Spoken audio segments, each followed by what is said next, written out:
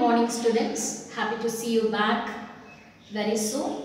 And as we have already completed the poem How to Tell Wild Animals, there we have seen, Carolyn Wells, she has said about how we need to, there are certain risky ways of finding out or tell, in the sense here, identifying or noticing or recognizing. There are certain risky ways of identifying certain wild animals. There we have seen some 7 different kinds of animals.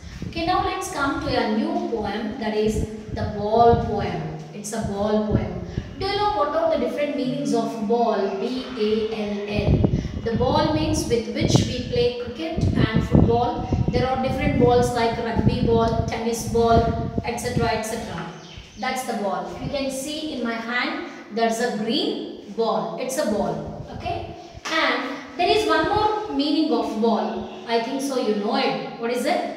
Ball in the sense a close association of it's a social gathering or a social assembly for the purpose of dancing.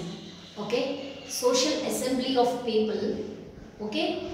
When they gather together in order to dance. That's also ball. But here in this poem, we learn about the ball poem. This is this ball only, not that ball. Okay. There are two different, it's a noun. Ball is a noun. It's also a noun. A social gathering of dancers when they try to, or the purpose of dancing, they gather together for the purpose of dancing. But here, it's a ball. The point of this poem is John Berryman. John Berryman, and he feels sorry for a boy who lost his ball. Okay, we happen to see how the kids play at home, and for simple and silly reasons, sometimes they cry out like anything, and sometimes they give a great trouble of buying the things for them. Okay, until then they never keep quiet.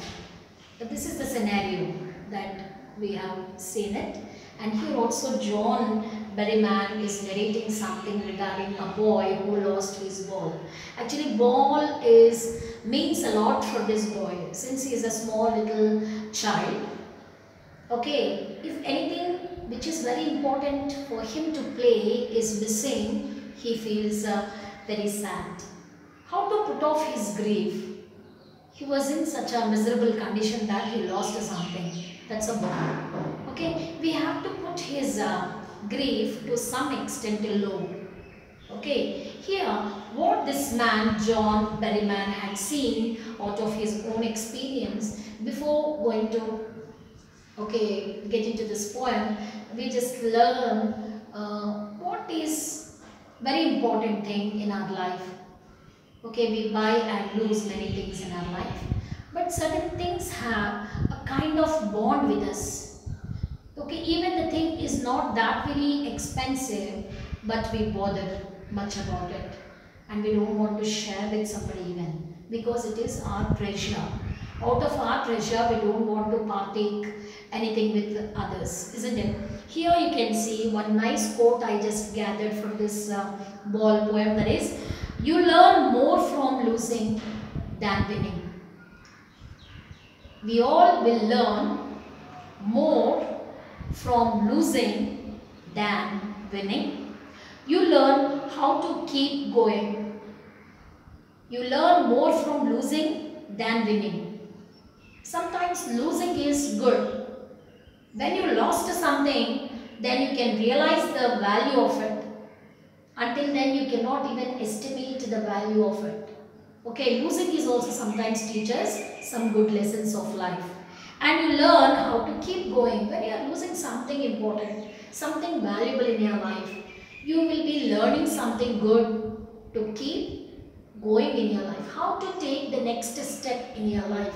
You will learn better when you lose something. Something valuable or something essential, very important and very precious thing. If you lost, you will know the value of it. So sometimes losing also will teach us good lessons of life. And a boy lost a ball, he is very upset. He loses a ball and he gets very upset. A ball does not cost much actually. The ball is not very expensive to bother much about it, but here this boy bothers. Nor it's difficult to buy another ball. Why then is the boy so upset? So why then the boy is very upset? Actually, this is not an expensive thing. It's not an expensive ball. Okay? It's such a ball that he could replace by taking or by buying something else. Okay, some other ball. But he wants to have the ball which he lost. Now, read the poem to see what the poet thinks has been lost and what the boy has to learn from the experience of losing something. Please underline the word experience of losing something. We all need to experience, okay, of losing something. According to Morgan Wallen had said like this: when you lose something, okay, you learn more from losing than winning. You learn how to keep going. It's really a very good task. And even John Berryman is also trying to teach us what is depicting here, you know. There is a scenario, there is a poet, John Berryman, and a small little boy. He was keep on observing that boy, okay, who was looking so upset because he went and found out. So what's wrong with him? Then the boy said, I lost my ball. And here the poet John Berryman, what did he do with this boy? We will see. Let's go.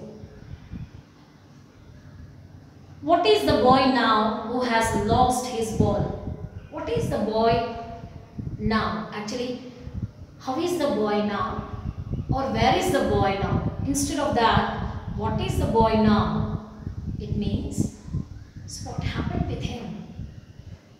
Who has lost his ball? Actually, this boy has lost his ball. How is he? What is he doing now? Okay, what he to do? What is he to do?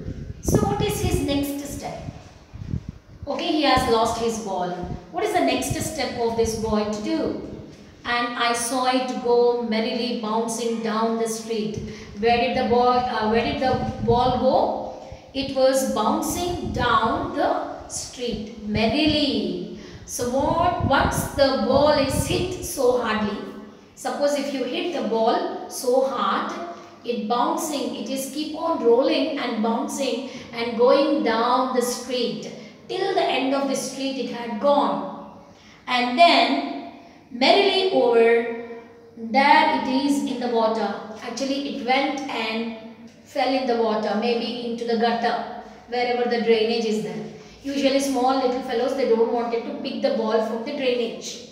If the ball has gone into the drainage, if it is by mistake, if it fell into the drainage, no boy like to pick the ball out from that gutter, isn't it? From the drainage. Okay, no use to say, oh, there are other balls. Okay, it's gone. He doesn't like to pick the ball from some nasty place, okay. So there are other balls. It means, oh, there are other balls means not only this ball in the world, no. There are many balls out there, means in the shops. He could go there and buy another ball. Okay, instead of buying another ball, he was just crying out for that ball which he had hit it so hard and that fell into a ditch.